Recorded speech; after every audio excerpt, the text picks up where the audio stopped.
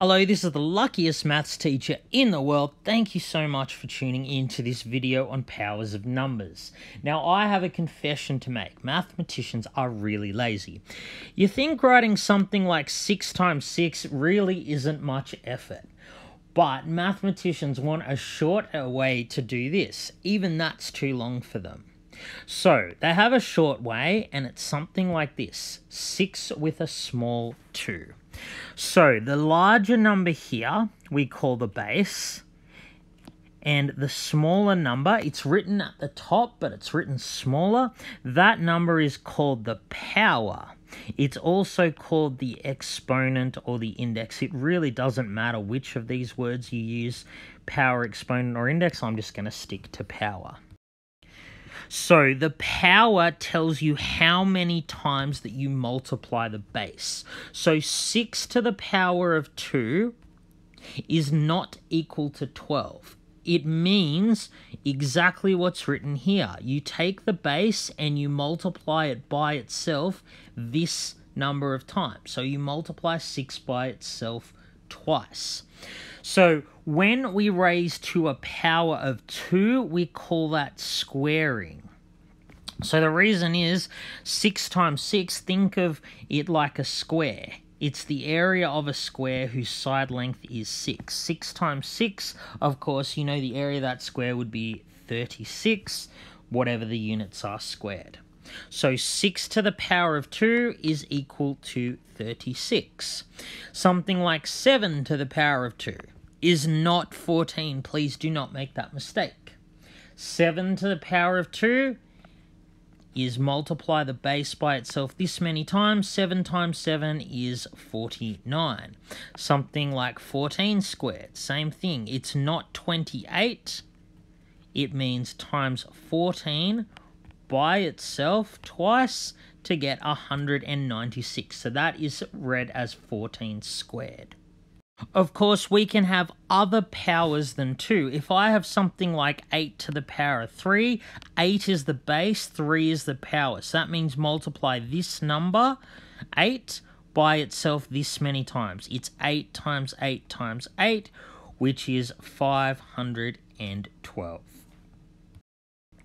So the way we can say this quickly is 8 cubed. So to the power of 2 is squaring, to the power of 3 is cubing.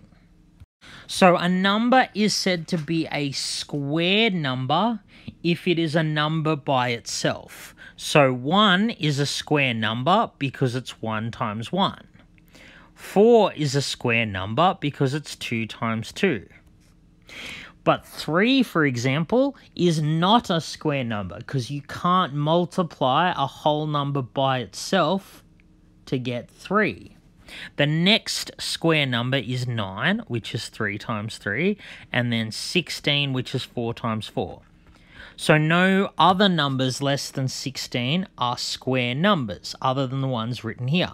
So 10, 11, 12, 13, they're not on this list. They are not square numbers. Of course, we could keep going. 25 is a square number because it's 5 times 5. And then we know the next square number is 36, then 49, then 8 times 8 is 64.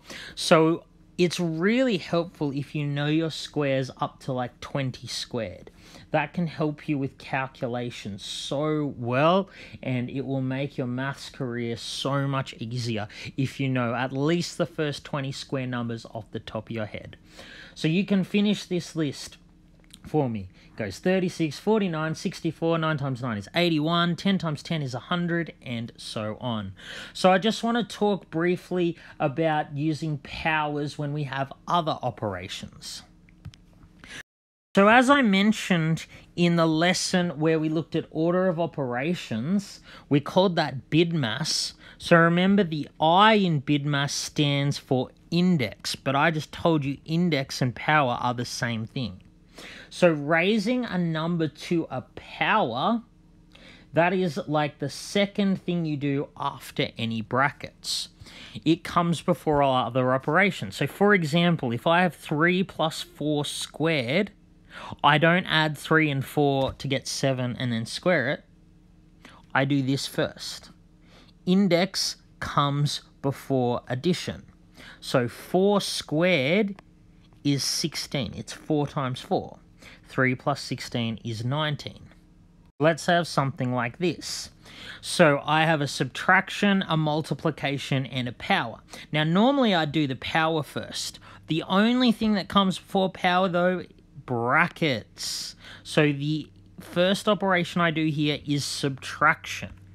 So that would become 5, 7 minus 2 is 5, times 8 squared. So now I've got multiplication and index. Index comes before multiplication. So I don't do 5 times 8, I do 5 times 8 times 8 is 64. 5 times 64 gives me 320. How easy is that? All right, this has been the luckiest maths teacher in the world. Thank you for watching. Have a great day.